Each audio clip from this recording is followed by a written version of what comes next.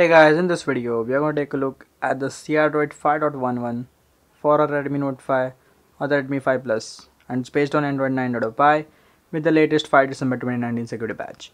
So without wasting more time, let's start. Guys, I actually came to know that I haven't made any Android Q ROMs video, so I was just about to start and then updated crDroid 5.11. So just thought let's make a review about the latest 5 with the latest security patch, which is the December, and then we can move to Q. So yeah, here it is, crDroid 5.11, and let's go into the options about phone, and into Android 9 you can see the crDroid logo and crDroid 9, crDroid version 5.11 and 5 December 2019 security patch.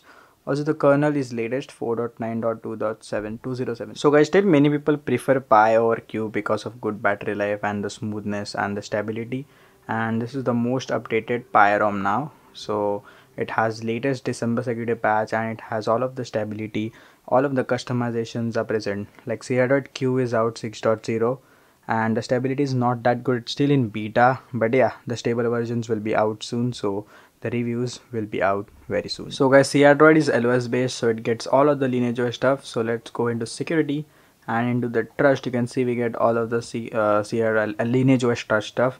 Also we have the privacy guard. You can see privacy guard, you can enable it for your apps and crDroid statics, and you can just enable the crDroid stats so it gets onto their website.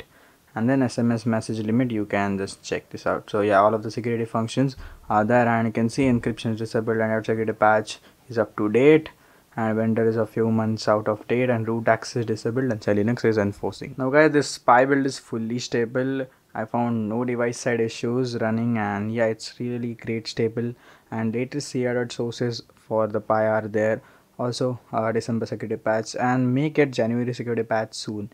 So now let's move to the crDroid settings, and you can see we have a lot of stuff for a Pi, and I'm not going to just explain, just gonna go through all of this. You can see slowly.